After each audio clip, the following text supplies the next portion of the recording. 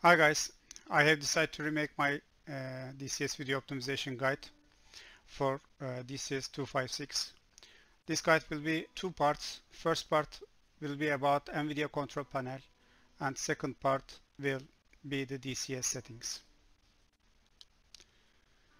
First of all, I am preparing this video assuming that your CPU can support your GPU's performance, does not bottleneck your system. I have divided GPUs into 5 categories. Type 0s are the worst performance categories, like very old GTX series, Radeon series. Type 1 are RX 470, 480, GTX 1550 Ti.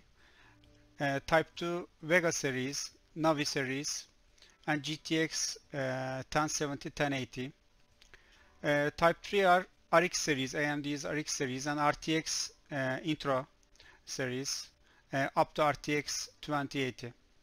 And the best group is RTX 2080 Super and RTX 2080 Ti for the day.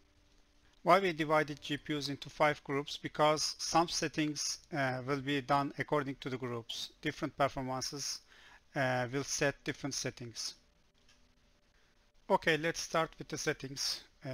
First of all, you are opening the NVIDIA control panel and manage 3D settings and global settings. At the global settings, we are starting with image sharpening. Every setting has a description under. You should set the image sharpening on unless you have type 0 or type 1 cards. All the other types should set this to on for better texture quality and set default. Okay, here is Ambient Occlusion, which is a setting about shadows on textures. Set it to performance for your card for type 2, 3 and 4 cards, and set it to off if you have type 1 or type 0 cards. Anisotrophic filtering is about smoothing the textures and focusing on distant textures. It does not affect performance so much, so we should set it to on and 16x, but we are leaving it as application controlled here. Anti-Icing FXAA should be on unless you have very low FPS with type 0 or type 1 cards. It's a post-processing technique that does not affect performance so much. Anti-Icing gamma correction should be set to on for better textures. Anti-Icing mode should be application controlled. Anti-Icing transparency should be off as a default NVIDIA setting. CUDA GPUs should be set to all. DSR factors, since we have in-game anti-aliasing setting, leave it off. Low latency mode should be on. Maximum frame rate should be off. Monitor technology should be set according to your monitor, G-Sync or FreeSync monitors. Multi-frame sampled AA, this is a post-processing technique, should be set to off because it affects performance so much, up to 15-20%. Set to off, it does not affect the quality so much. This is the OpenGL rendering GPU selection. Select your GPU. Power management mode should be optimal power, not the maximum performance. Maximum performance setting is useless. Use optimal power. Preferred refresh rate for your monitor is highest available. Shader cache should be on. Texture filtering and anisotrophic sample optimization should be set to on for higher performance. Texture filtering negative LOD bias allow. Texture filtering quality. This has 4 options: quality, high quality, performance, and high performance. If you have higher performance card, quality or high quality can be selected. But if you have low performance cards like Type 1 and Type 0, you should definitely set this to high performance because it affects your performance so much. Trilinear optimization should be set to on, whatever your card is. Threaded optimization should be set to auto for new applications like DCS. Triple buffering should be set to on if you are using VSync, but I'm not using vertical sync, so it's set to off. Vertical sync, I have set it to use the 3D application setting, and I am disabling it within the DCS or whatever I play or I use. Virtual reality pre-rendered frames, you can increase this.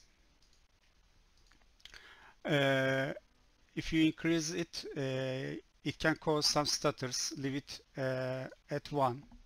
Virtual reality variable rate super sampling. If you think your card is at high performance level for your VR, cause, for example, RTX 2070 Super is a very good card, but it cannot support very high resolution VRs. It differs from using a monitor. If you think that there are some headroom for your card, set it to adaptive, so it can increase your image quality. But if you don't think there is no headroom for your performance, set it to off or always on. You can set it to always on, but you can see some decrease at your performance.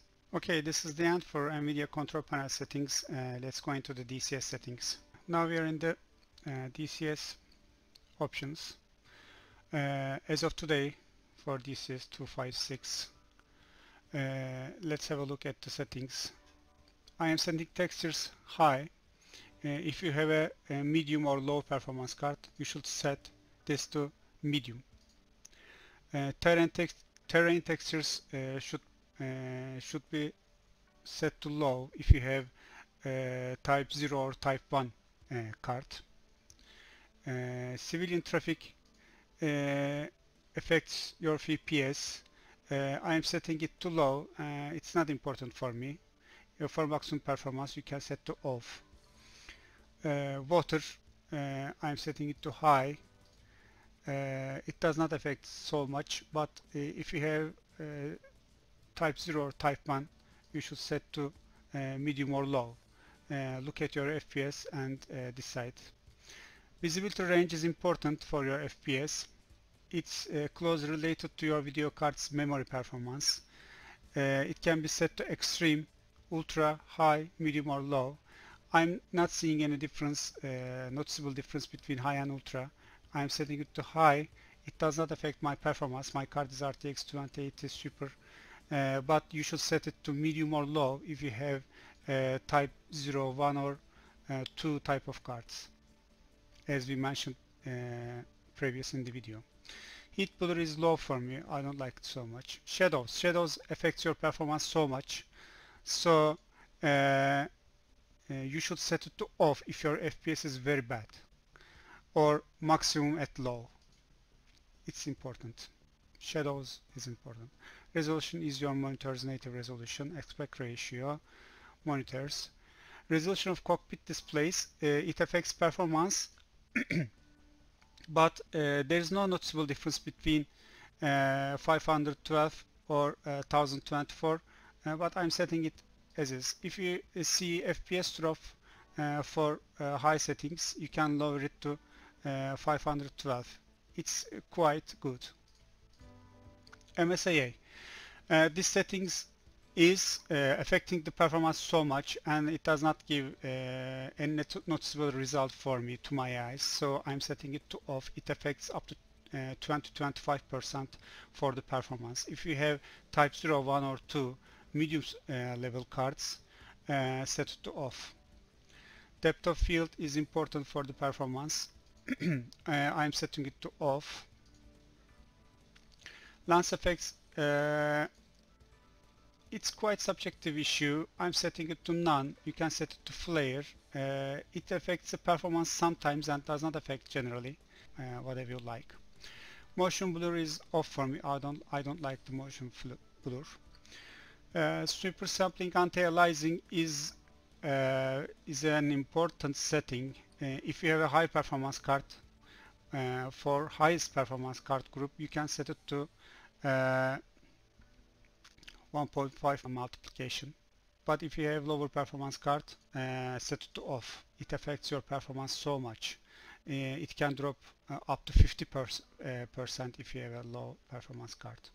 SSLR is about the water surface, and my setting is on, but it affects the performance so much. I suggest you to leave it off if you have medium or low performance card like Vega series, RX 450 series, GTX series. You can set it to off, and you can set it to SSAA to off. Clutter grass. These are subjective settings. Trees visibility, I don't set it to 100%. It affects the performance. Trees visibility, preload radius. These are closely related to your video card's memory performance. If you have highest end video cards, RTX 2080 Super or RTX 2080 Ti, you can set these to the very high settings, but they affect your performance. Know it, and you can trade between performance and visual quality. Chimney smoke density, I didn't see any difference between 1 and 10 to my eyes, so I'm setting it to 1. Gamma is 1.9 for me. Anisotropic filtering, we have mentioned it at NVIDIA control settings before. You should set it to 16x if you have medium or high performance card, or set it to 8x or 4x for the worst cards. But it does not affect your performance so much. So start with 16x and lower it if you see performance drops at your FPS. Terrain object shadows is default for me. If your FPS is below 30%, leave it off. Cockpit global illumination, I don't like it. It's off. Font scale, it does not affect performance. Rain droplets also affects your performance in bad weather conditions. V-Sync, I'm not using V-Sync. My monitor is G-Sync. If you do not have a G-Sync or FreeSync monitor, use V-Sync, and of course it's full screen. That's all, folks. It's a trade between performance and quality. Try out the important settings. Most important settings are these post-processing settings. They are affecting the performance so much. And shadows. These affects your performance so much. Play with these and see your results. And every computer is different, every GPU is different. So find your optimum performance. See you guys. Bye.